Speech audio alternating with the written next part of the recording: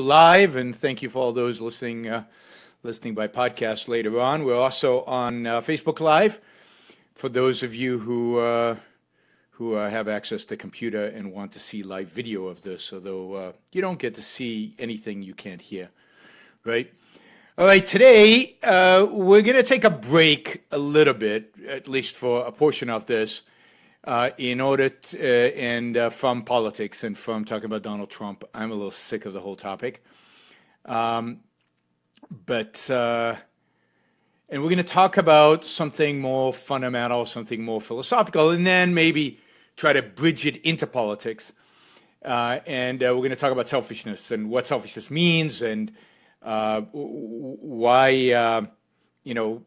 what Ayn Rand means by the whole concept of selfishness, and we can talk about all the ways in which this is misunderstood and all the ways in which the whole idea of selfishness is distorted in the popular culture, and even among people who claim to be supportive of our ideas. So that's where I'll bring in some of the politics, because I think it's really important to talk about selfishness.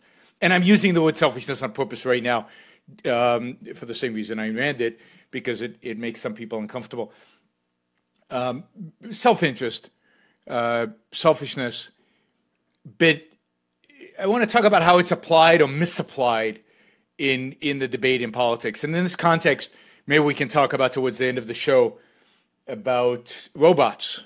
Robots, robots going to replace all that manual labor, that horrible manual labor that we all have to do. I don't know, people have to work in factories and cleaning the house and driving your car. And soon, all of that is going to be handled on by a robot, by so-called artificial intelligence. It's not exactly intelligence, it's the human beings that are the intelligent, but the computer becomes almost mimics, in a sense, some human processes. So you don't have to drive a car. And you don't have to drive trucks, and traffic accidents drop dramatically. And you can go on and all the benefits of robots. But some would argue because we should be selfish. And since robots are going to affect my job, actually my job is pretty safe. Robots can't do what I do. But, a lot of your jobs are going to be affected. You should be against robots. And indeed, Bill Gates has come out and said we should tax robots. And we'll talk about why he's saying this. Where does this come from? What drives somebody like Bill Gates to say something like "let's tax robots"? What is happening here? And I want to talk in that context also about the role of philosophy and the role of ideas and the role of morality in these political debates. How is morality shaping what Bill Gates is saying about robots? Because it's all about philosophy. I mean, I got a lot of posts saying, "Oh, Bill Gates is doing that because he's so rich, and because he's made it, and his startups don't have to make any money. Who cares?" As if all life is about is material values. All life is about is money, which is a typical Marxist view. It's a typical leftist view, but for us, life is not primarily about money, and therefore to evaluate other people's behavior, to measure things in terms of their effect on money alone or as a primary is a massive mistake and unselfish, as we'll see as we go along today. All right, really important. I'd love for you guys to call in with questions about this topic, but let's stick to selfishness, self-interest, morality for the first 45 minutes or so. So feel free to call in 347-324-3075. Any questions you have about Ayn Rand's view of morality, about self-interest, what self-interest means, about selfishness, about misunderstandings about it, misconceptions you might have, or people might have, or how to explain it better. Let's really take this opportunity to dig deeper into this and to dig deeper into what you find as confusing or what you find as difficult in this idea of being selfish or being self-interested and how to explain it or how to live it. More importantly, much more importantly, much, much, much more importantly, how to live it. What does it mean for you, for your life, to be selfish and how to apply it? All right, so you can call in 347-324-3075. And just to remind you, you have to press the 1, I think, in order to let me know that you want to ask a question, that you're not just dialing in to listen in, because some people do that. They just dial in just to listen to the show over the phone, which you can do at 347-324-3075. But you can also ask a question using that number. So go for it. All right. Great. We're on Facebook Live. I think everything's working fine on Facebook Live. Everything's working fine on Blog Talk Radio, in spite of the fact that I thought there were sound problems. Still think there might be. Everybody seems to be happy. So, cool. What do we mean by self-interest? What is when we talk about selfishness? There's so much confusion about selfishness, right? What does Ayn Rand? What do we as objectivists, or those of us who are objectivists, mean when we talk about self-interest? Well, first of all, this is a concept in morality. Morality is that field that studies, right? Studies the values and virtues that are fundamental for life, that shape your life, that shape your character. So, morality is about general truths that are chosen. Morality is chosen and fundamental, that shape your character and life. And the question is, what should be the standard by which one makes decisions that are important? What should be the standard? Standard answer always has been one of a number. One is just follow orders. You don't have to worry about this too much. Follow the commandments. Choose to follow the commandments, right? We got 10 commandments. We got 624, something like that. Different prescriptions by the Jewish faith on what you should do in every aspect of your life. Christianity has something similar. Islam has something similar. Judaism and Islam, I think, are more comprehensive in terms of covering, actually giving you guidelines, instruction manuals on almost every aspect of your life and what to do and what not to do. In that sense, Judaism and Islam are similar in that respect. So that's one option. Is just follow orders. And basically, where do the orders come from? They come from God. And it's not about, it's just you living for the sake of God by following these orders. The alternative to that has always been, no, you should live by your own choices, by your own decisions, and the standard for those choices and those decisions, the moral standard for those choices and decisions, should be other people's lives. The well-being of the group, the well-being of the majority, the well-being of the tribe, the well-being of somebody else. And you have to figure out what that means, or you can just follow the guidelines of, I don't know, the dictator, the philosopher king, the Führer, whoever, who will tell you what's good for the group, and you just have to follow orders. I mean, both moral alternatives usually revert to follow orders. But of course, there are alternatives to that, which tend to be, well, you figure out what's good for other people. Morality deals primarily with what to do with other people, how to behave towards other people. And generally, morality tells you that other people's lives are more important than yours, and therefore sacrifice is the moral standard, and being selfless and helping other people and focusing on other people and sacrificing for other people and other people are the focal point of morality. And as we'll see when we get to Bill Gates' article, that morality is really underpins the whole thrust of what he's arguing. He's not making an economic argument. He's not making a tax policy argument, really. He's fundamentally making a moral argument. He's making a moral argument from the perspective of altruism, the idea, otherism, the idea that others are the primary focus, the primary, and particularly which others? Well, those that need your help, those that have a need. So it's the weak, it's the poor, it's the meek, it's the suffering. It's anybody who has a need is the other for which you need a sacrifice, for which you need to be selfless And this animates Bill Gates' proposal. This is what drives Bill Gates' proposal. Right? So it's need that drives this. All right. Now, if you want a really good discussion of altruism and how it plays out in politics and how it plays out in the whole political debate, then I really recommend to you Peter Schwartz's book on In Defense of Selfishness, which I think is the title.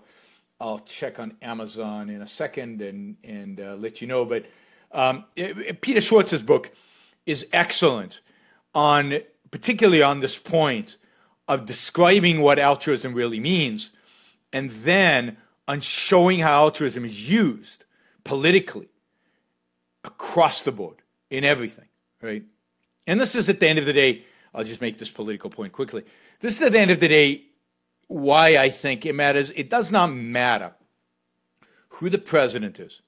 It doesn't matter who runs Congress. It doesn't matter what they say and their best intentions, and they're all free market people, and Donald Trump wants to shrink government and reduce regulations, and he wants to cut taxes and do away with Obamacare and all these things. All of that doesn't matter. They cannot do it.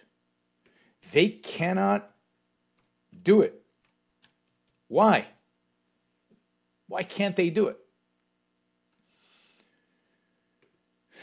Why can't they do it? Because the animating factor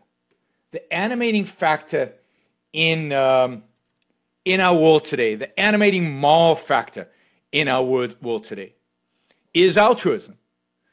And you're not going to be able to eliminate all those government programs. You're not going to be able to get rid of Obamacare and really replace it with free market medicine without challenging the fundamental premise of altruism. And the same thing is true with regard to deregulation. The same thing is true with regard to really cutting taxes in a meaningful way. The same thing is true with any free market program. It cannot be done even if you believe that the politicians of the world have the best intentions in the world. They can't do it. They won't be able to convince the American people. Even the American people have the best intentions of the world. They're not going to get, it was that famous sign that the Tea Party held up, keep your hands off of my Medicare. You can't touch Medicare. Oh my God, what will old people do? They'll suffer, they'll die. They're throwing grandmothers off the cliff. Conditions, and what about children, and what about babies, and what about this, and what about that? There's no end to it. Right? All right, the book, In Defense of Selfishness, Why the Code of Self-Sacrifice is Unjust and Destructive. If you want to understand the mechanism by which altruism animates every single one of our political decisions today, this is the book to read.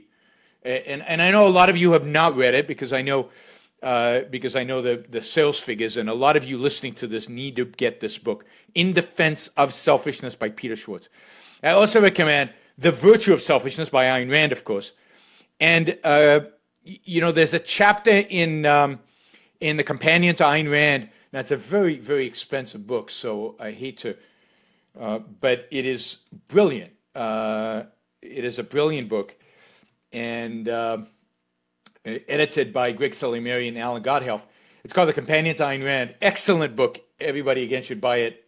It's $129, although you can get the Kindle edition for $32. But Greg Salimari has an excellent chapter in that book as well on this whole issue of egoism and altruism. All right. So, yeah, The Companion is brilliant, so you should definitely get it. So those are 3 book recommendations. In Defense of Selfishness by Peter Schwartz, Virtue of Selfishness, of course, by Ayn Rand, and The Companion to Ayn Rand. And, of course, you should buy all of my books. Which one is this one? This one would be Free Market Revolution. Deals with some of these issues as well. So Free Market Revolution is another book all of you should really have. These books are essentials in your library. And look, you cannot understand objectivism. And I'd love to run a poll.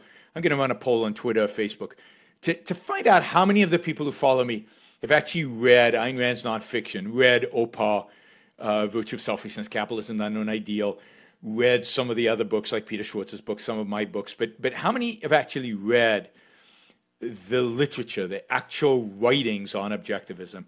I mean, pretty much everybody's read Atlas Shrugged and The Fountainhead, I assume, although some of you I know have not, but most of you have. But how many of you read the nonfiction? And let me tell you, you cannot understand objectivism. You don't know objectivism. And please, I don't think you should call yourself an objectivist unless you have read and actually studied those books and know what Ayn Rand is actually referring to. All right. So fundamental to Ayn Rand is this idea, to the objectivist ethics, is the idea that man's life, your life, every individual's life, is the standard of value for that individual. So morality is about your life. It's about making your life the best that it can be. It's about figuring out more than that, right? It's about figuring out how to live.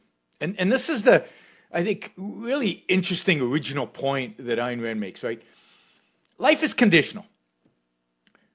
We can die or we can live. And dying is not just a minor issue.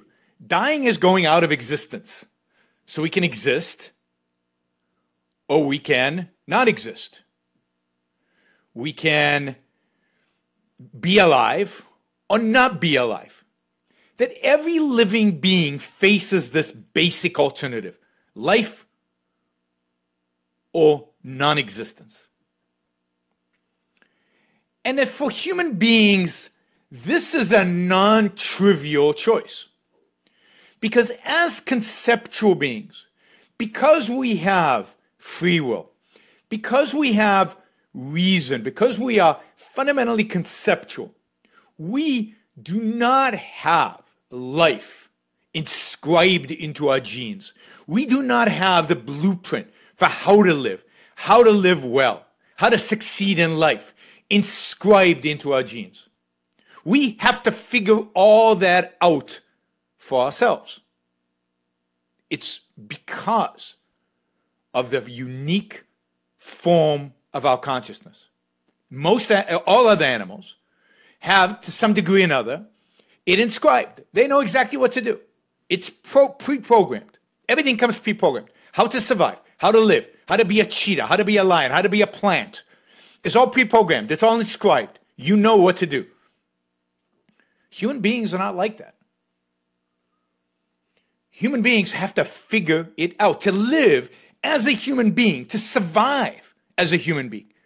Everything from finding food on a scale appropriate to human beings, like agriculture or large-scale hunting or any form of significant nutrition for human beings, has to be figured out, has to be reasoned, has to be thought through, has to be discovered. So for human beings, the choice to live is not, once you make that choice,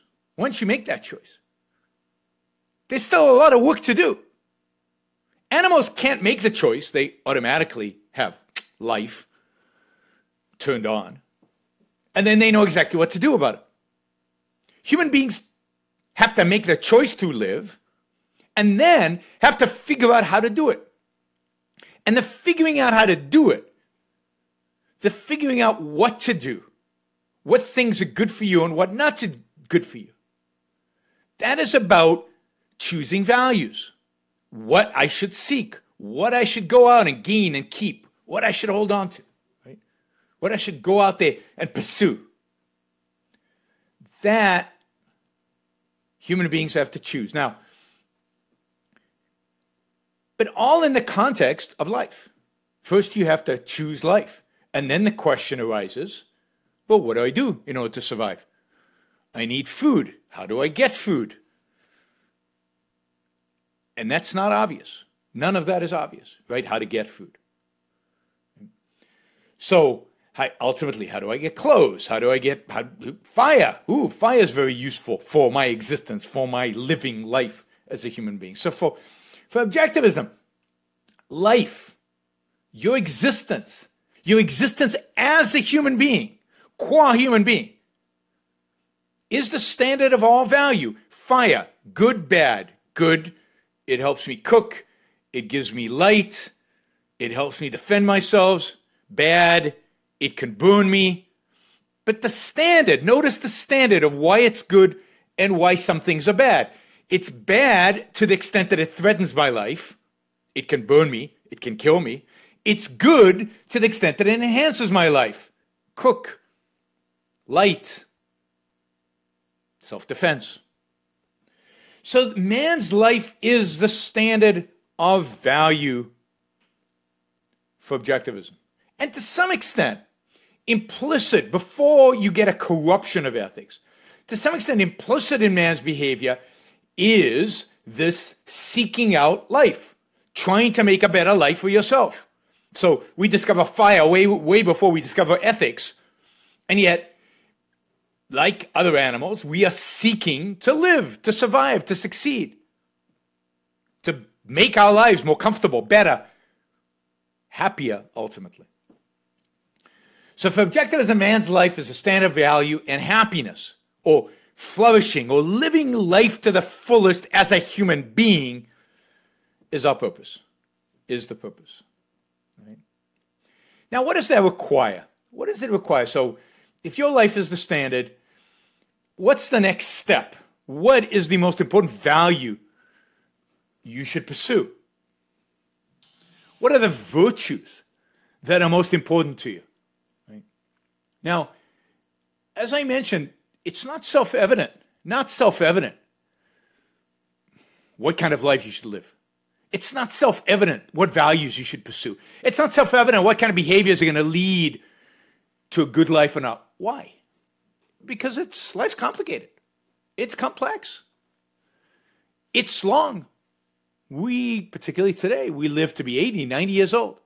What kind of actions, what kind of values are going to make my life a good life over the next, well, I'm not going to live another 80 years, so I'm going to live, let's say 40. Let's be generous, right? What kind of actions that I do today, what effect are they going to have over the next 40 years of my life?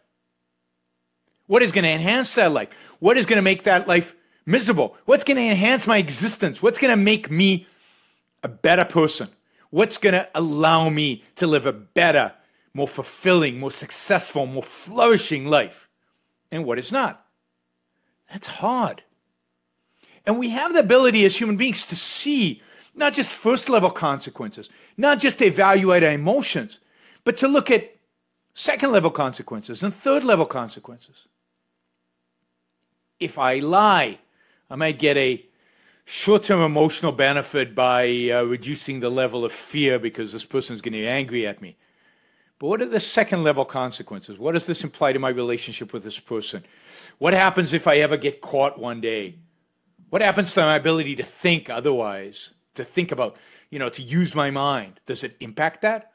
We have the ability to look beyond the immediate range of our senses, to think about the future, to estimate the consequences of our actions, to think, to reason, and ultimately conceptualize. And indeed, not only do we have that ability, but that is what makes human life possible. Without that ability, we would die tomorrow.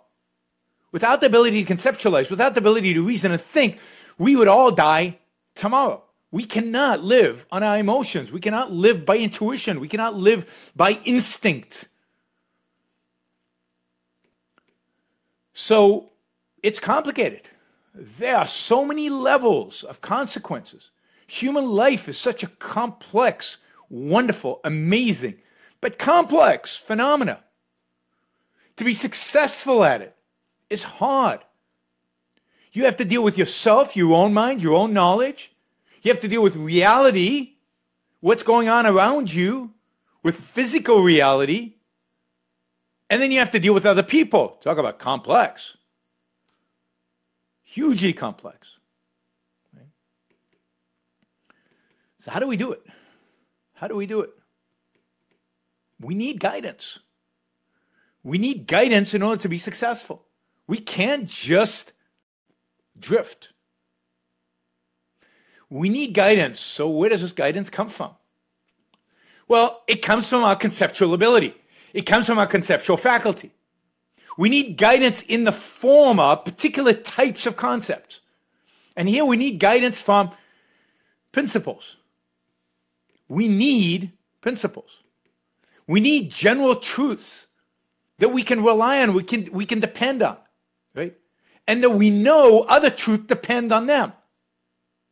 So we need to prove to ourselves certain general truths, like honesty is a good strategy in life because lying, deception, faking it to yourself and to others has been proven over and over again to be destructive.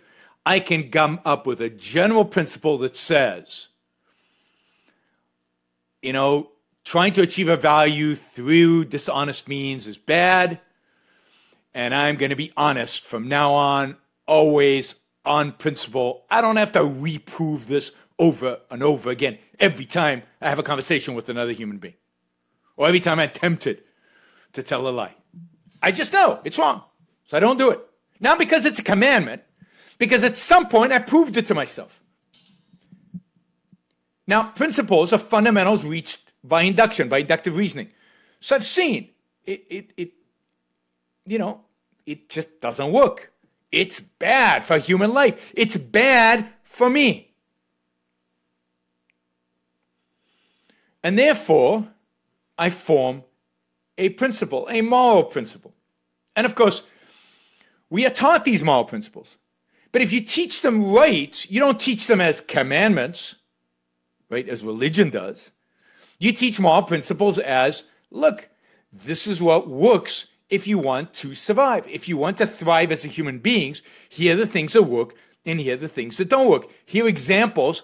Often you can use literature, or you can use other mechanisms by which to show the dangers of certain actions and the benefits of other actions. Sometimes people actually have to experience it.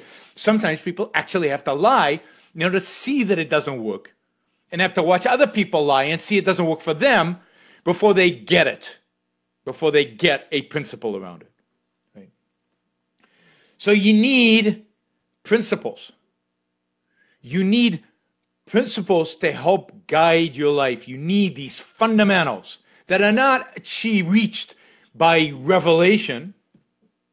They're not reached from reading a book, even if that book is Atlas Shrugged. They are reached by thinking, by integrating, by the process of induction. So from reality, inducing a principle, and the principle, in this case, a moral principle that helps guide your actions. So moral principles. These are practical principles. They're supposed to help you live. They're supposed to be earthly, right? They're necessary. They're concerned with living. That's what morality is about. And this is the whole perversion of Christianity and altruism and so on. Christianity, morality is all about suffering. Saints. Have you ever seen a happy saint? Like sitting on a cross with a smile on his face? No. The whole point of being a saint is that you're suffering, you're miserable, life is just horrible. That's the point of sainthood. That's what morality is about, according to Christianity, right? Whereas Ayn Rand's morality is about living. It's about the principles that will help you live a successful, flourishing, and ultimately happy life. That's so phenomenal. That is so phenomenal, right? For the first time really in human history, maybe Aristotle to some extent, here and there people dabbled in this, but for the first time in human history, somebody's come up with a morality whose whole purpose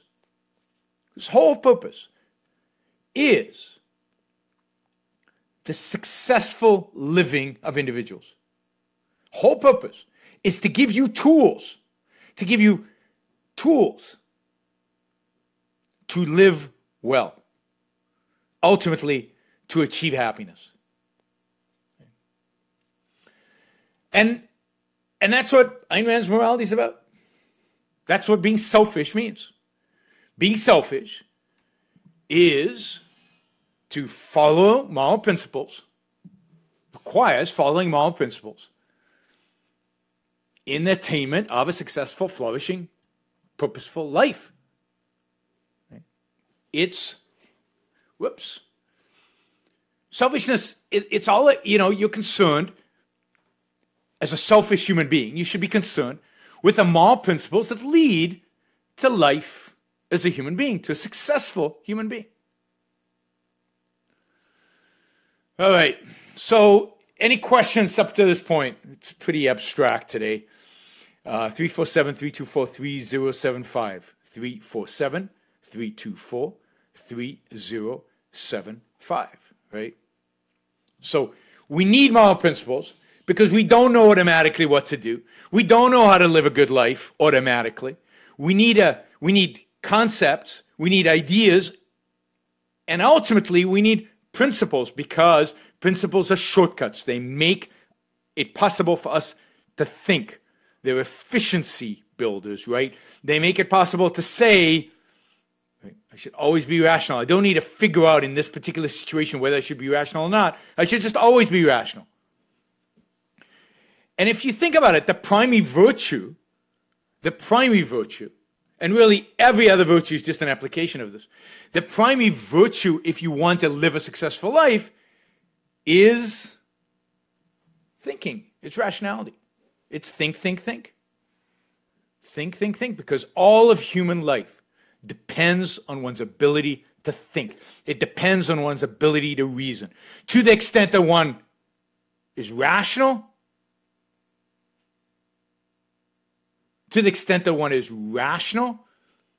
only to that extent can one be successful in life.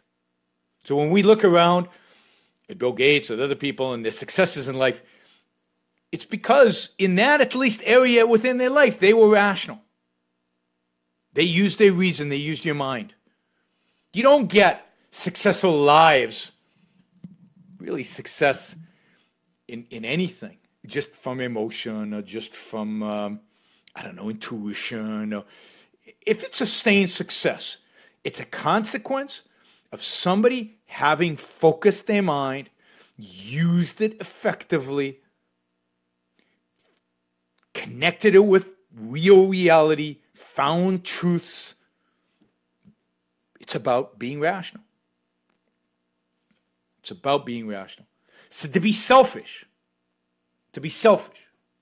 means to place your own life as a standard of value. It means to live the best life that you can be, to achieve, to attain, to strive towards flourishing and happiness. And the way to do it is by being rational. By applying rationality, by applying the thinking to every aspect of your life. And one way to do that is by applying principles. Okay. So being selfish equals being rational. To be rational is to be selfish. To the extent that people out there are rational in their lives, that's good. They're doing something that's good for them, even when they don't know it. All right? All right. If you want to ask anything, take the conversation in a different direction. Have I said something that doesn't make any sense, or that is too simplistic or too abstract, or it's hard. No feedback. I'm used to a classroom where I can tell that half the students are falling asleep, and I can tell the others kind of are eager to ask a question, and some are just bewildered, and some are getting it, and there's this light in their eye. The problem with doing a podcast is I have no idea what you guys are responding. Some people are leaving the chat, some people are entering the chat. So I guess the people leaving are the ones who fell asleep, but half of you might be asleep too. Anyway, podcast, I'm just talking to myself. So give a call and let me know what you think. 347-324-3075. 347-324-3075. You can press a 1. to ask a question. All right, so selfishness is about being rational, and it's about identifying the principles that are necessary for human life, for human success, for human thriving, for human flourishing. Now, that's not an easy task. It is an enormous, enormous achievement to recognize those principles. And indeed, it's taken, 100,000 years of human life before a philosopher by the name of Ayn Rand came up with those principles. The virtues and the values and the whole system, the whole ethical system that Ayn Rand discovered. That is a massive, massive human history-like achievement. The fact that Ayn Rand's ethical system is not celebrated throughout the land on a regular basis, the fact that Ayn Rand isn't as celebrated as Thomas Jefferson is in America, or George Washington is America, is really, really sad, given how revolutionary and how dramatic and how life-changing the ethical system that Ayn Rand discovered is. I mean, there were always people who lived like this, but they were made to feel guilty for it. And they had no answer when they were made to feel guilty for it in response. So they felt guilty. And indeed, it's one of the great tragedies of human history, is that the great achievers were often persecuted, never got the credit they deserved, were condemned. Were condemned for what? For using their mind. Were condemned for what? For being selfish, for being rational. Condemned for what? For taking their life seriously.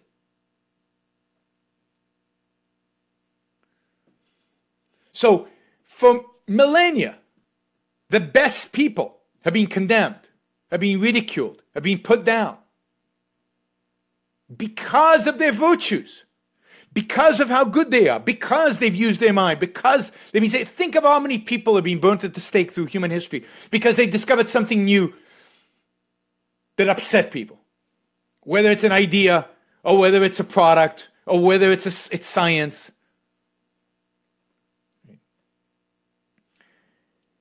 And it's because, until Ayn Rand, you could not defend man seeking his own well-being by the use of reason. You couldn't defend it against the onslaught of Christianity, against the onslaught of altruism. I mean, there was a brief period in Greece where the good was celebrated, where man's reason and rationality was celebrated, and maybe a brief period in the Enlightenment where they had some notion, some idea of the truth of this. But these are rare moments in human history. Rare moments in human history. And now Ayn Rand has finally given us a philosophy, an ethical code that justifies thinking morally, that says that it's the most important thing you can do, and that says that the purpose of your life is to think for the purpose of living a good life. And that those who promote your life, those who make your life better, should be rewarded, not punished.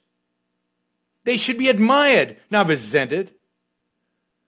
They should be heroes, not condemned to the gallows or the crosses or the antitrust regulations or whatever the modern equivalent of the gallows is. So, before we get into what about the poor and what about selfish people treat other people badly, all this garbage, right? All this misconception, all this nonsense, right? Selfish people only think about themselves. That would be bizarre. Before you get to any of that, you got to focus on the positive. What a selfish person is a person who cares about himself, is a person who takes his life seriously. It's a person who wants to live the best life that he can live. It's a person who wants to flourish as a human being. And as a consequence, venerates his own reason, views rationality as his primary virtue, and seeks to discover and constantly use moral principles. Wow, that must be evil. Those selfish bastards. Right? Selfish bastards. They want to be principled and they want to use their mind. Oh my God, what's going to happen? We're all going to die. All right, let's take a call before I go nuts. Hi, you're on the Yaron Brook Show. Who's this? Yeah, hello. Can you hear me? I can. You're breaking up a little bit, but we'll see if we can cope. Hey. Okay, sorry. Selfish bastard here. So I just have a quick question for you. Sure. There's people out there that call themselves, they say they're into what they call honesty. And they believe just in... They're into what? Say that again. They're into what? They call it radical. And it means basically just saying whatever on your mind, however you feel. So you could go up to a total stranger in a restaurant and just tell them. And they feel that if they don't do that, that they don't reveal feelings, that they're being dishonest. Yeah. Well, I think it's... your position on honesty with that. Yeah, I mean, I think that's just silly. I unfortunately, I'm gonna take you off because whenever I'm dependent on today for some reason, the calls and the music that I heard is all chopped up and I can't hear it. But somebody's helping me on the chat because I think you guys can probably hear the callers better than I can. So it's called radical honesty. This idea of I need to say everything that's on my mind whenever it appears on my mind to whoever is not interested or whatever. I mean, it's just out of context nonsense. It's silly. It's stupid, to put it simply, right? Honesty has to have a purpose. Everything you do has to have a purpose, and that purpose is guided by what's good for your life, long term. So going up to a stranger and telling him you're ugly serves no purpose. It adds nothing to your life. You don't owe the stranger anything. They don't owe you anything. You have no relationship. Nobody asked your opinion. It's just rude and silly. And again, selfishness is not about emotions. Now, the outcome of being selfish is partially emotional in the sense that you experience happiness partially as an emotion, but it's not about emotions. So just because you feel like, I don't know, I'm sad right now, doesn't even mean you have to tell the world you're sad. Again, it has to be motivated by a purpose, by what am I trying to gain? And if it's not furthering your life, then it's a waste of your time. And you're penalizing somebody else for no reason. It actually hurts your life because you're just upsetting somebody who doesn't deserve to be upset, who hasn't done anything to you. So it's just a silly, out of context absolute that ignores the whole purpose of being honest. The whole purpose of being honest is to further your life. The whole purpose of being honest is to live a flourishing life. Imagine just imagine the waste of time if I had to go around telling everybody everything that came into my mind. What a waste of time for me. And I wouldn't want to deal with a person like that. And as a consequence, people wouldn't want to deal with me, and that wouldn't be selfish of me. So it's just silliness, right? Just silliness. Being honest doesn't mean saying everything that's on your mind. If somebody asks you a question and you think they deserve an answer, or you think for whatever reason, an answer is forthcoming, then give them an answer and tell them honestly what your answer is. But there's also the option of saying, I don't want to answer that question, or another time, or whatever. Get away from you. Don't even have to answer a question that's being asked for you if answering the question doesn't serve a purpose. Now, the purpose is a long-term purpose. It has to be a rational purpose. It's not about the emotions of the moment. It's not about what's convenient. It's not about what feels good. It really is about long term, is this good for me or isn't it good for me? In reason, is this good for me or isn't it good for me? All right? So, well, let me see if I can get you back on the line and see if I've answered your question. Does that answer your question? Yeah, that, can you hear me? I kind of, so I can hear every other word, but let's make a try at it. Yeah, I think that's really good. The one thing that always comes up is, like, if you're, and whoop, I lost you. The one thing that comes up is if. Okay. If you're at work, for example, are you obligated to the boss about your philosophical leanings or your political No. impact your... No, absolutely not, unless your job is philosophical and political. So again, I'm gonna put you on hold. Unless your job relates to that, absolutely not. You have no obligation. Now, I wouldn't lie about it, but you say, I don't want to talk about politics at work. That's fine, right? So absolutely not. You don't owe anybody, anything unless you owe them, right? But you have to figure what you owe them depends on the context. But there are complexities here, right? I'm not saying this is simple. So we could do a whole show just on honesty because it's so fascinating. But it is complicated. For example, I used to do seminars at a tech company on this, and honesty used to come up, and so they used to ask me this question. If we think there is a problem with the product that is so trivial they have no impact on the performance that the customer needs the product for, are we obligated to give them that information? And if you're really convinced that it will have no impact on the performance, then no, you're not obligated to give them that information unless the contract that you have with that client says something else, right? But it surely would be dishonest if you know there's a flaw in the product that will affect performance. Then you are obligated to tell them, and you can see why. Because it's in your absolute long-term self-interest to do so, because when it has the impact on the performance of the product, and the customer comes back to you and says, hey, what happened here? Did you know about this in advance? They're never going to deal with you again. They're never going to deal with you again. Okay. So it's really, lying or not lying, honesty, it can be, on a practical level, a very complex issue, right? And one has to think about the context. One has to think about what is the contract I have with this person. You have a different contract, a different set of obligations towards your wife than towards some stranger. Right? So you don't have to tell every stranger what's in your mind about, I don't know, the latest life-changing decision you made.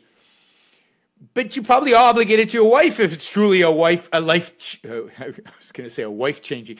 If it truly was a life-changing decision that you make, your life partners, so that there's an obligation there, right? So what you tell to whom, when, and how is all dependent on context, all guided by the principle of honesty, right?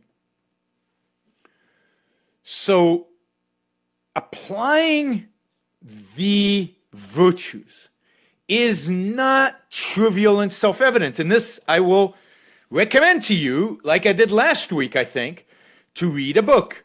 And that book is Objectivism, the Philosophy of Ayn Rand. Read Objectivism, the Philosophy of Ayn Rand.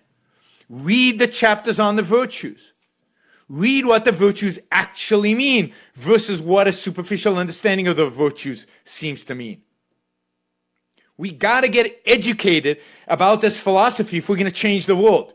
We got to get educated, more importantly, about this philosophy if we want to have the best life that we can live. If we want to live a happy, prosperous, successful, purposeful life, then read the guidebook, read the manual, understand the manual, and then go and apply it every single day, every moment you're alive. Or I should have said, every moment you're awake. Right? So put aside politics. Put aside Donald Trump. Put aside what's going on in Congress. Put aside Obamacare. Put aside Muslims. You know what? The Islamic threat is nothing as compared to the threat of not knowing what's good for you, of not knowing the ethical principles of objectivism and letting altruism slip into your thinking. All of that garbage that's happening every day on the news, stop watching it. Take a break. Say for 2 months, I'm not watching Fox. I'm going to read a section of OPA, Objectivism and Philosophy of Ayn Rand, and think about it. Now, I also think another book you should be reading about this that also kind of digs deeper into these, chews them, helps you integrate them, helps you really think about it, is a book by Tara Smith, The Virtuous Egoist, I think it's called. There's tons of resources now in objectivism, tons of resources to study, integrate this. Forget about politics, just for a little bit. The Trump administration will still be there in 3 months. The wall will still have not been built in 3 months. Islamic immigration will still be a topic in 3 months. Really study the virtues, because studying the virtues is about living your life. Yeah, so Tara Smith's book is called Ayn Rand's Normative Ethics, The Virtuous Egoist. The Virtuous Egoist. So, fabulous book. Again, choose those virtues. Helps you. So, I would definitely do that. And by the way, if you read one of these books, like Opa, I find myself jumping to the virtues section. What does he say about integrity? What does integrity actually mean? How does this really apply? Oh, I see. And every time I read it, I discover something new that can improve my life. What's more important than that?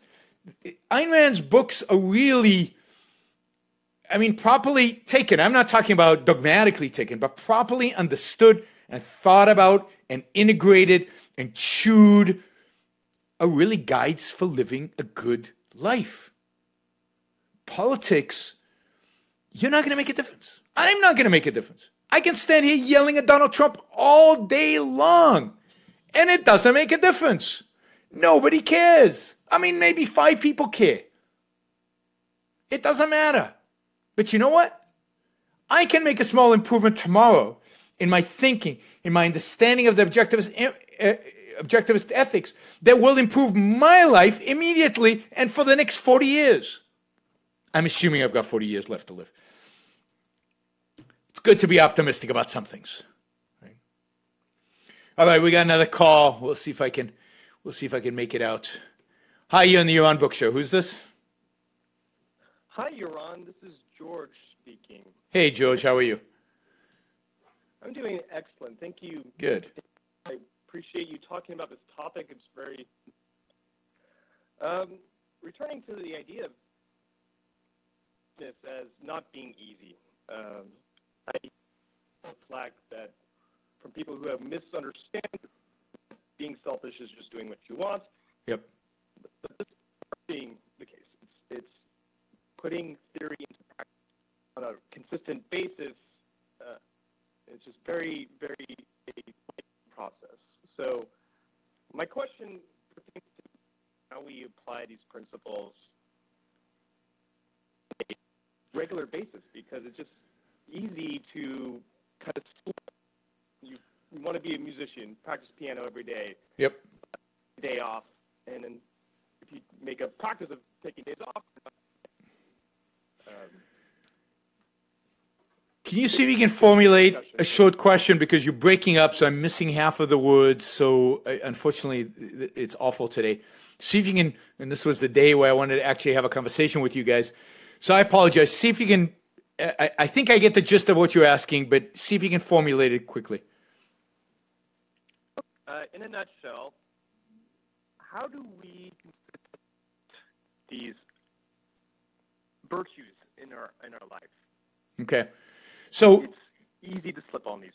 Yeah, no, I think it is easy to slip, and it's easy to slip in our thinking. And I want to get, and I do want to get to politics in a bit, because I think I see the slippage so much there, partially because I don't know all you guys, but I see you posting on Facebook, and I see people posting on Twitter, and I see people referring to different issues, and they tend to be talking about politics. I see the slippage there. But yeah, it's very easy to slip. And the thing to do is to be rational about it, to think about it.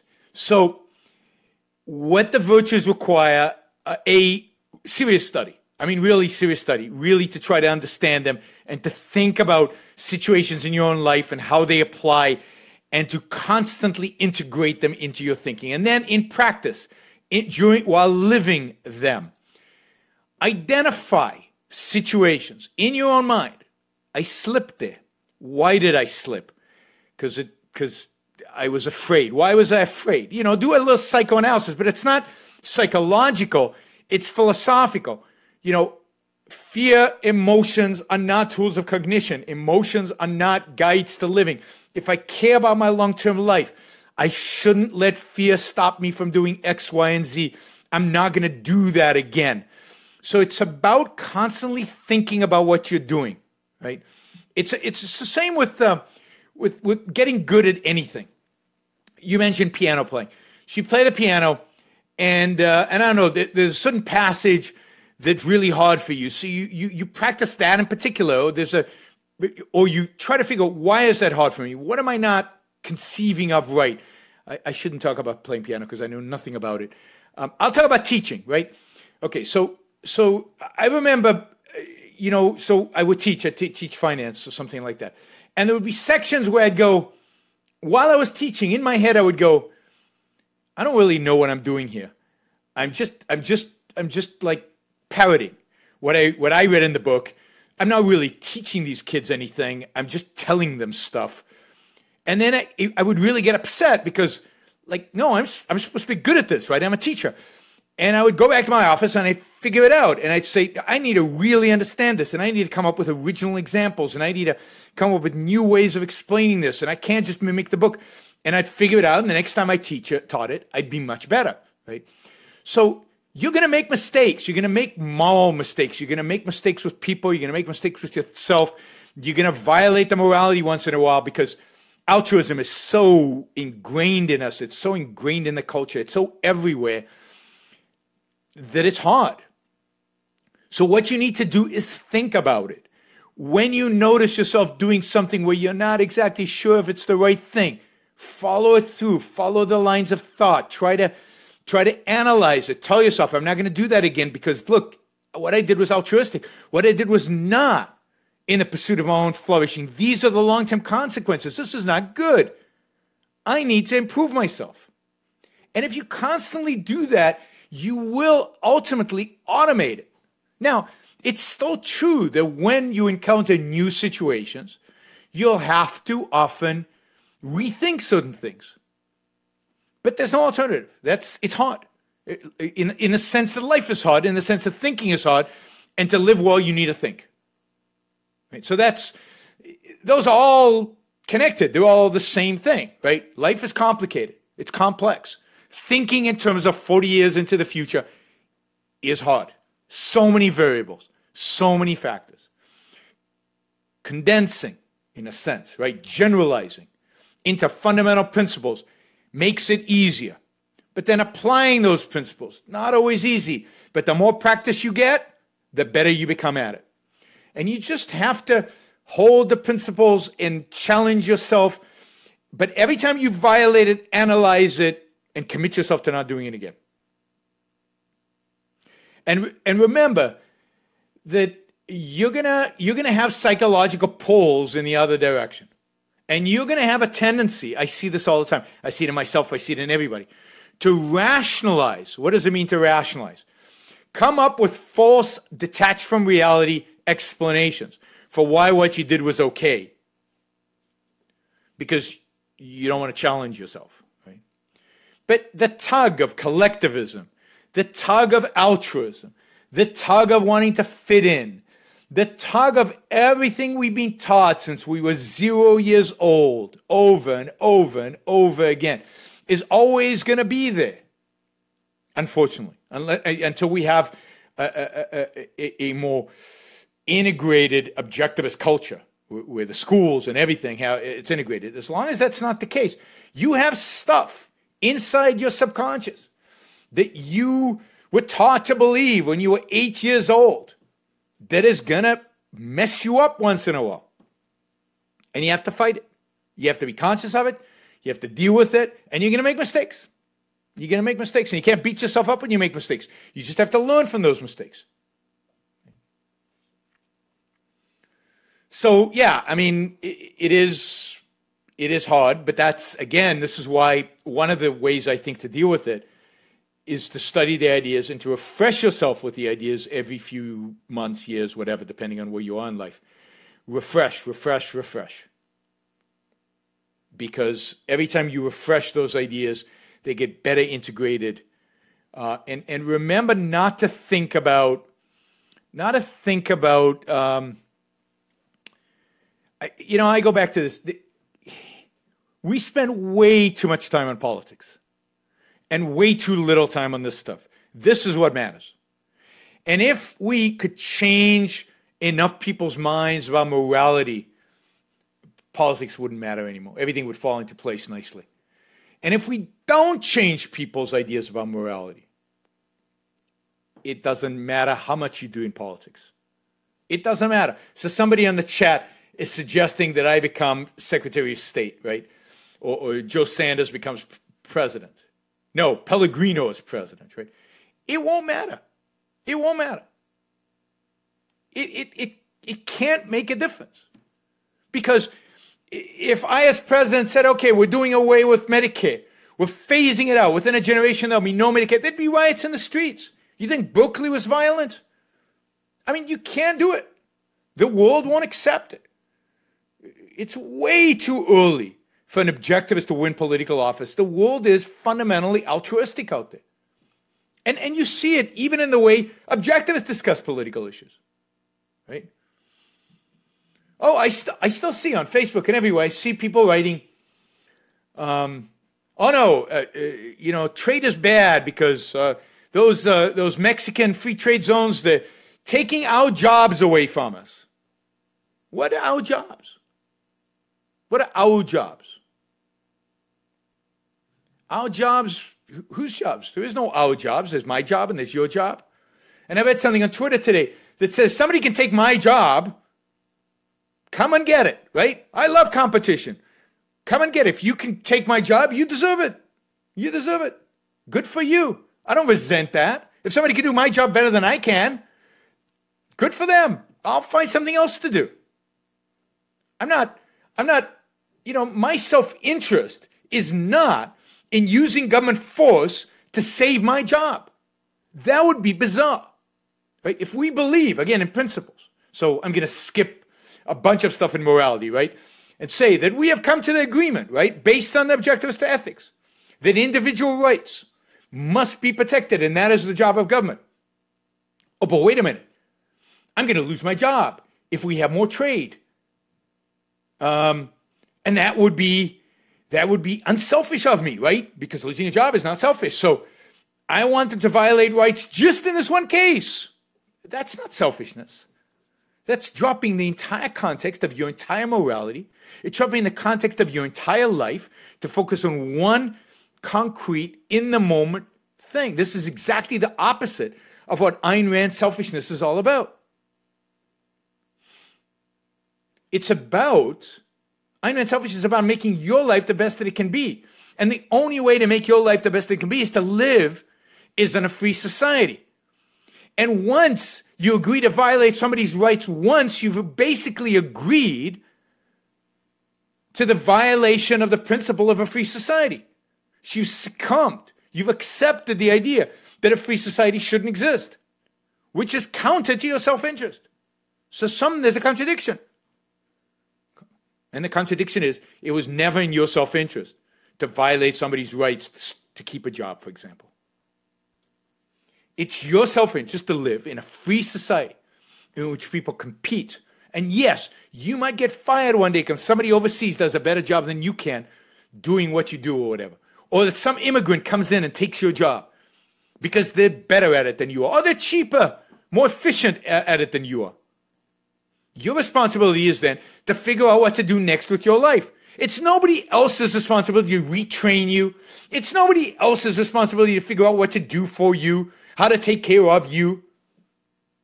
It's your responsibility. And if you want, in the world we live in today, in the mixed economy we live in today, where jobs are being lost because of government regulations, because of taxes, and yes, by default, because of trade and because of immigration, then it's your job to demand that the government stop regulating and stop taxing so that more jobs are created so you have more opportunities. Not the opposite. Not to build barriers so other people can't come so that you're protected. Again, that's not selfish. Selfishness is not momentary. It's about principles. It's not momentary. It's not what'll make you feel good in the moment. It's not what will save your job. For you, what is selfish is to live in a political system in which people will compete for your job. That's the best thing for you. It means your standard of living is going to be higher because there's going to be competition and new people coming in and new ideas being produced, and free trade which generates higher standard of living for you. And yeah, it means you will have to work harder. You will have to retrain yourself. You will have to be constantly pursuing new opportunities and new skills and new knowledge. Yes, you will have to live. The nice thing about capitalism is, in some senses, it forces people. Force is the wrong word. It incentivizes people to live, to use their minds. In other words, it incentivizes people to be virtuous. This is why capitalism is in a sense, kind of self-perpetuating if we had the right moral system. By following the virtues, you do well under capitalism, and capitalism will reward you for following the virtues. And if you are not virtuous, if you're not rational, in other words, then you will not be rewarded by capitalism, and that provide you with an incentive to figure out what works, which means, how can you become rational? So you see, it's a self-reinforcing. Morality and economics, morality and politics, when they are based on a proper principle of human individual life, are self-reinforcing and are beautiful things. All right. We can take, I guess, another call if somebody wants to call 347-324-3075, 347-324-3075. I want to look at this article by on Bill Gates, this interview with Bill Gates, where he is arguing for a tax on robots. Right? Robots are taking human jobs. And Bill Gates believes that government should tax companies' use of them as a way to at least temporarily slow the spread of automation and to fund other types of employment. Right? And what does he want? What does he want done with the tax money? What he wants done with the tax money is to spend it on those kind of jobs that are uniquely human. What are those jobs? Taking care of poor people and taking care of old people and teaching kids in schools. And why is he concerned about this tax? Because, and he actually says here that he believes that we should slow down innovation, because innovation is going to take away jobs like truck drivers and cleaners, I guess. There were a number of examples here, but drivers were a big one because of self-driving cars, right? Robots are going to replace us. And we should slow down that innovation. Why? Because there's a whole group of people out there who we shouldn't let be responsible for their own future, but we need to decide for them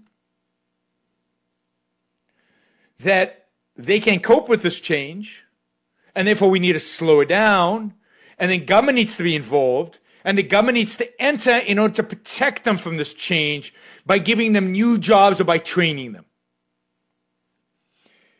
And if you want to see the power of philosophy, if you want to see the power of ideas, go read this Bill Gates interview, right? It's all about altruism. It's all about collectivism. We have these jobs. These jobs are going to be replaced by some people. We need to take care of those people. There are no individuals here. No individuals here. Yeah, and you know, so let's slow things down.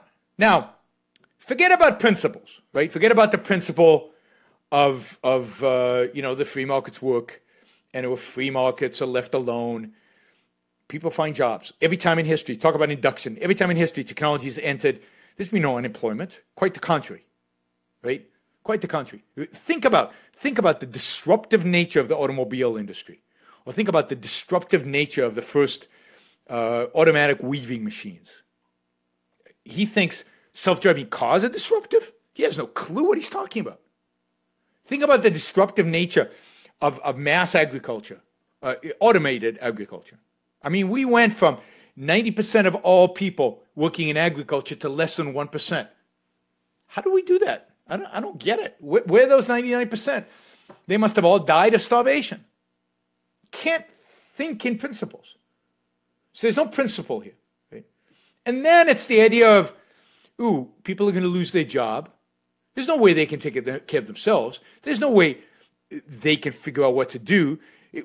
We shouldn't lobby government or try to influence government to reduce regulation, reduce taxes, so companies can create new jobs for these people, increase wealth in society generally, so there's more jobs and more things for people to do. God forbid we do any of that. Oh no, we need to take care of them. We, society, need to take care of them because they, as individuals, cannot take care of themselves. It's complete and utter motivation through altruism. And this is the point. Bill Gates, to the extent that he was successful in Microsoft, was a rational, selfish human being. And as a consequence, was unbelievably successful. But he can't hold it. He can't hold it because he has not accepted. I don't know if he's familiar, but certainly has not accepted. He's not accepted the morality of selfishness. He still holds the morality of altruism. And the morality of altruism is chipping away at it. Now, when he was young and hungry and poor, relatively poor, he was driven. And he was driven by reason, by rationality. He was driven to be successful. He loved it. But as he got wealthier, and plus he's been kicked out of Microsoft, so he doesn't really have a job, right? The government kicked him out, basically. I mean, he left voluntarily, but the government made it untenable, really, for him to be able to do a creative job at Microsoft. Since now he's kind of not busy, all of the philosophical premises that his parents taught him, and Warren Buffett preaches to him regularly when they play bridge, bubbling up to the surface. And you're seeing the altruism come out and reason decline. He can't think anymore. Literally can't think. Really? This is what technology does? It causes people to lose jobs and without government intervention? Again, where are all those people? Where are they? Who died because they lost their jobs and there was no benevolent government to help them 100 years ago, 150, 200 years ago. So, philosophy is powerful. Ethics is powerful. And you have to get it when you're young. And you have to reinforce it daily, constantly, all the time. And practice it on your political debates. Practice it in your political debates. Whenever you're tempted to say, it's good for the economy, stop and think about it. Are you using it's good for the economy in an individualistic, selfish sense of the effect it has on individuals? Or are you using it in the collectivistic sense? So somebody said, what if Trump does all these good things. And the economy booms and everything's successful, right? The economy's doing well. And my argument is that none of that will matter long term if he does it in the name of collectivism. Quite the opposite. What will that do? That will reaffirm people's belief that collectivism is a good thing. And look, it produces good results. It produces good results. So, is it good for the economy? Well, I can think of things that might be good for the economy short run, maybe even in the medium run, but that are against individual rights and that therefore destroy us long term. This is, people will lose their jobs. So what? I mean, every time you make some of these political arguments, right? Think about, I want to cut taxes because it'll spur economic growth. Well, is that really the reason you want to cut taxes? Is it? I want to cut taxes because I want to return the money to the people from whom it belongs to. I want to reduce the amount of stealing that goes on in our economy. I want to cut regulation because I want to lift the burden off of the producers. I want to cut regulation so that I can free up the human mind, the individual human mind. And yes, the consequence of that is a growing economy, but that is not the primary. The primary is, what impact do these things have on the individual? Are they violating individual rights? Yes, so they should be gone. Oh yeah, and it has a good effect on the economy. Practice, practice, practice. Practice applying principles, not in an out-of-context, rationalistic, dogmatic way, but in your own thinking and in the way you express yourself online and other places. Taxes are a violation of rights, so you want to reduce them. You want to minimize them. You're probably not to zero because we can't get there anytime soon, but the lower, the better from that perspective. But from the economic perspective, actually, unless you cut spending, it doesn't have much of an impact.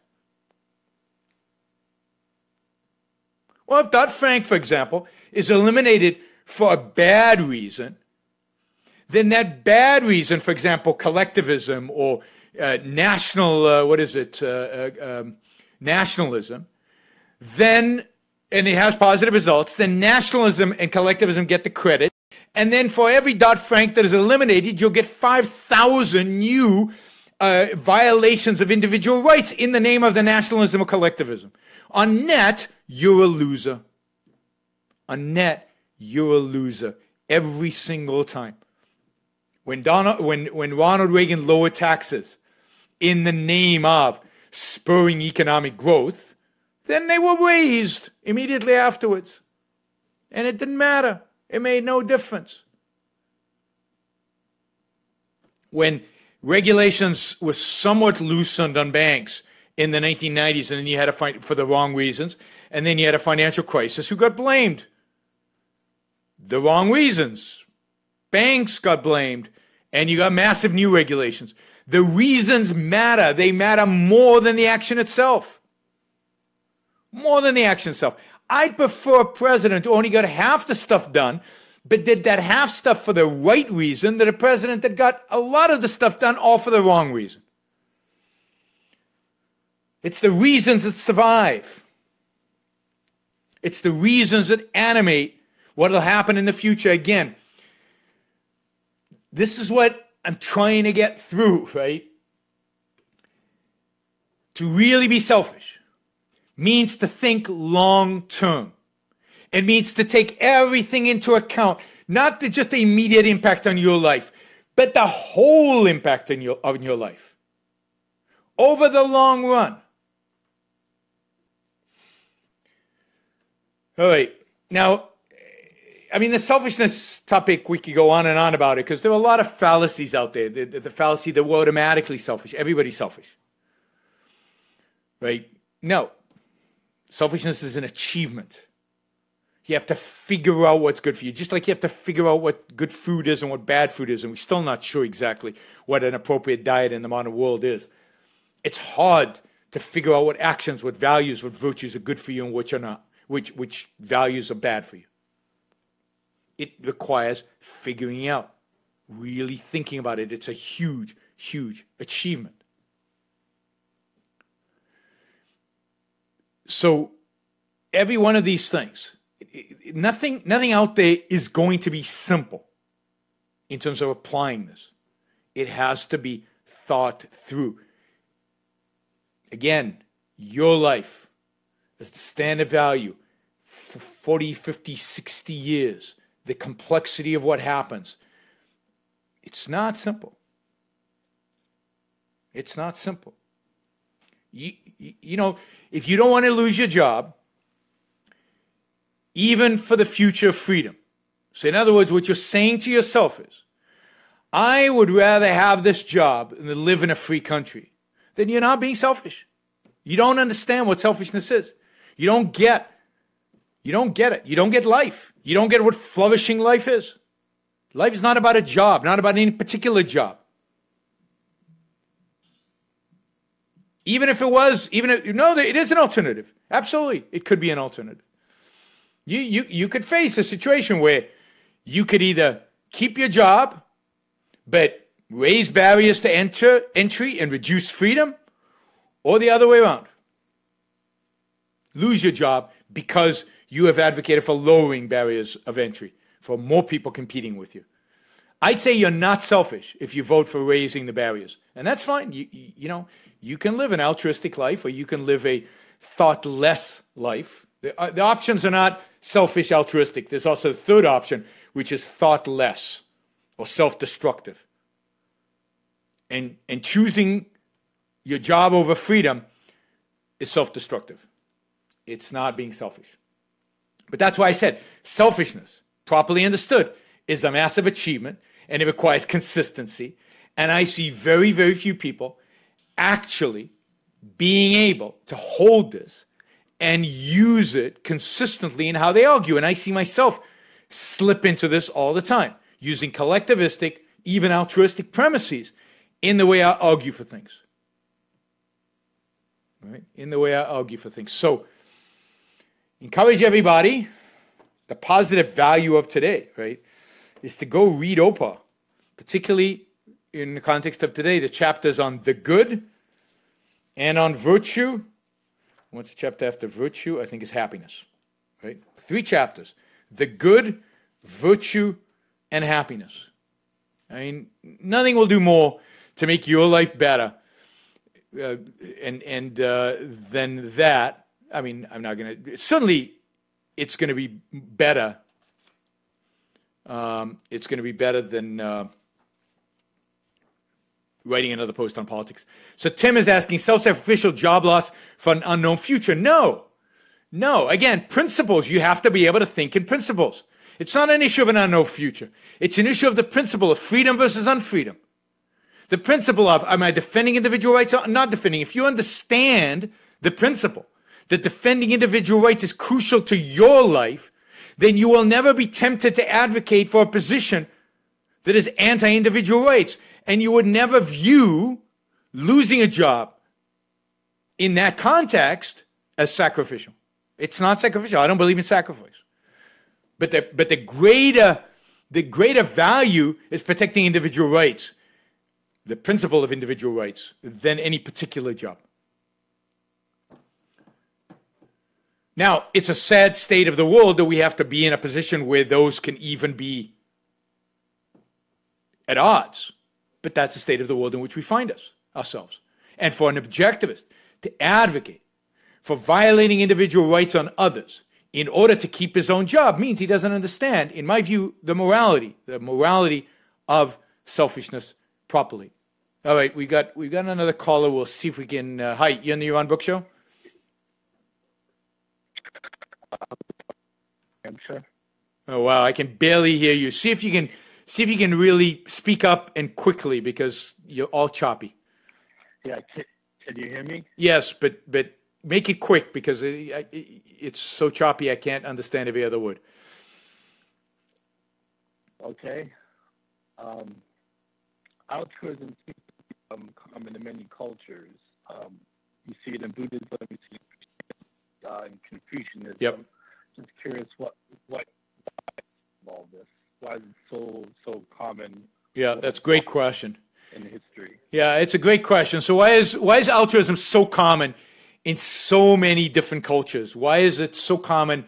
You know, you go back to primitive tribes, you go every religion, with the exception of Greece and the Enlightenment, altruism has been a dominant morality all over the world in every culture, really. And I think it really it goes back to two ideas, two things. One, that reason is a massive human achievement. And reason is an attribute of the individual, only individuals reason. But the identification of that is very hard. So man at the perceptual level, man who's not thinking and conceptualizing and really a thinker, which I think man wasn't doing that much thinking, unfortunately, because they didn't have the tools. They didn't know how for probably tens of thousands of years. Still needed guidance. They needed some kind of guidance from somebody on how to live a life. And it was easier just to get it as authority. And so altruism was what the authority will always, what an authority will always present to you. So authorities who want to rule use altruism in order to rule. So think about it, you know, if you're in a tribe and you've got all these people in a tribe and they're starting to think for themselves and they're starting to do their own thing. And I'm kind of the ruler, and I've been the ruler for, I don't know, my family's been ruling this tribe for 1,000 years. But now people are starting to think and they're discovering a little bit of science and maybe the beginnings of maybe agriculture or tool making or whatever it is, whatever phase in human beings it was. And I go, wait a minute, you know, this isn't good. I'm going to lose my power. I want to preserve my power. Let me see if I can, you know, they're really searching. They're searching for meaning. And I can give them meaning. And the meaning is the tribe. And I can anoint my pal over here to be the witch doctor, and he can tell them, he can channel the tribe's needs. And he can tell them what the tribe wants and what the tribe requires. And it's until then the witch doctor, Ayn Rand, for the New Intellectual, talks about this, coming together and telling people and using force, this is what you should live for. And here are the rules, and here are the principles, here are the commandments. And we talk to God. You don't. We talk to God. And this is what God says. And you can tell human beings at the very early stages of cognition are struggling with this, and they don't quite get science, and there are floods, and there's weird weather, and there's all these strange things happening around them, and they don't have explanations to them, and religion is a great explanation.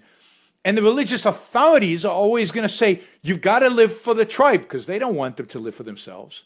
And for that matter, given that they don't have full cognizance of their own cognition, I'm not sure they can live for themselves completely at that point.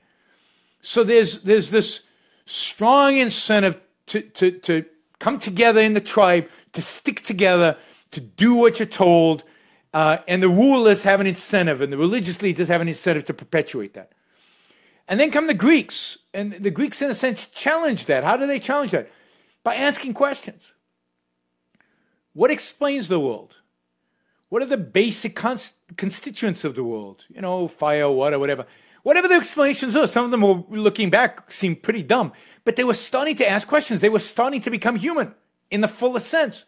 They were starting to ask questions and discover ways to generate truths, and they were discovering that they could actually explain things, and they were discovering that people could actually think for themselves and ask questions for themselves and answer, and you could do a dialogue, and you could discuss philosophical ideas and difficult ideas with people in the streets, because anybody could think.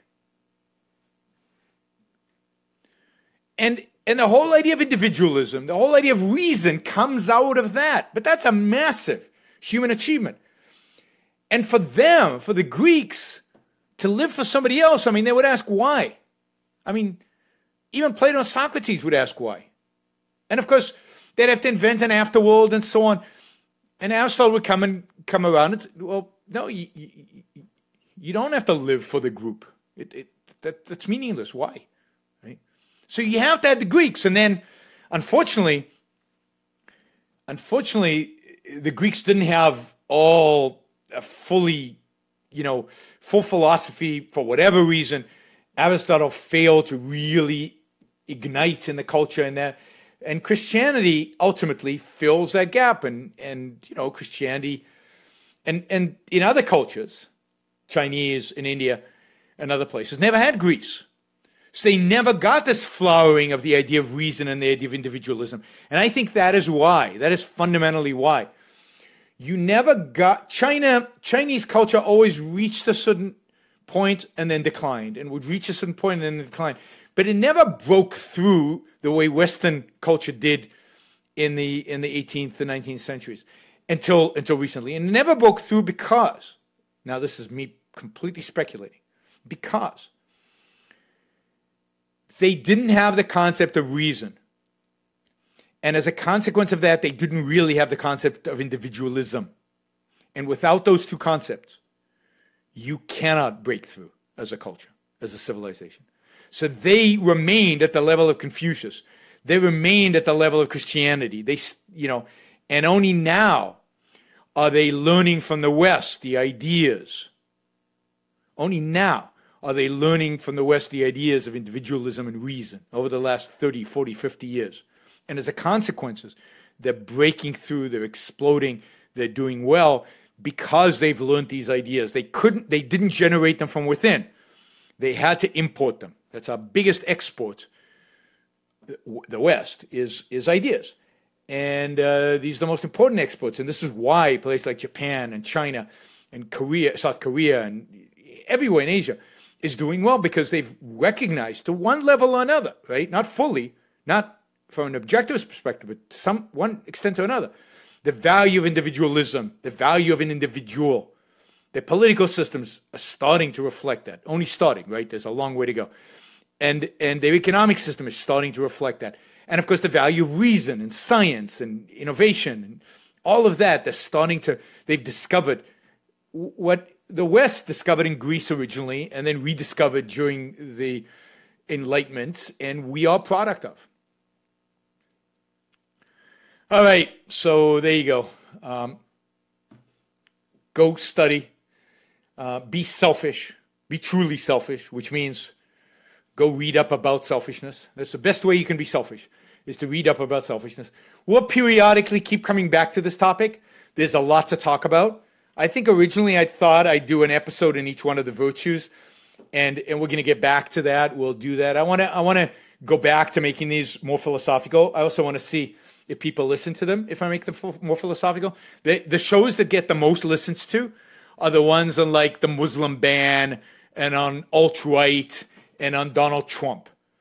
So if you want more shows like this that are maybe a little bit more philosophical, then you got to share them more. You got to tweet them more. You got to Facebook them more. You got to get the word out there so we get the viewership up. So I get incentivized to do more shows like this versus the more political shows that, if I do a show on Milo, it'll probably, which I'm thinking of doing, lots of people will listen to it. But is that the most value we can get? No, probably not. Probably not.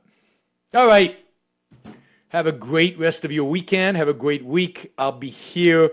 We go back to Saturday next week. And after that, who knows what my schedule is going to be, because I'm going to be traveling all over the place. I wanted to pitch a few events before we go. 2 events. February 25th, and if you're in Southern California, you got to come to an ARI event, Building a Future of Reason and Capitalism. It's in Costa Mesa, California. So kind of a northern part of Orange County. So you can come down from LA, come up from San Diego. If you're in Orange County, go to the ari.aynrand.org events and click on it and you can sign up. Then in Chicago, now we got a bunch of speakers in this one. Steve Simpson, Aaron Smith, Don Watkins, Jim Brown, the new CEO of ARI, and Chris Locke, a relatively new VP of Marketing and Communication. And then on March 11th, in Chicago, we'll be doing another one of these Building a Future of Reason and Capitalism with Jonathan Hoenig. He's going to be there. That's going to be a blast. And me, Aaron Smith, Ilan Juno, and Don Watkins. It'll be a lot of fun. So you should be there. That's in Chicago. I'm going to be in London the week after next for a week. Not doing any public events, but doing a lot of events at high schools. I'll talk a little bit about that next Saturday. I'll be in Bogota, Colombia in 2.5 weeks. If any of you listening from Colombia, I hope to see you in Bogota. And I'll be in Denver for Leadership Program of the Rockies and a number of events there. And I think that's it. All right.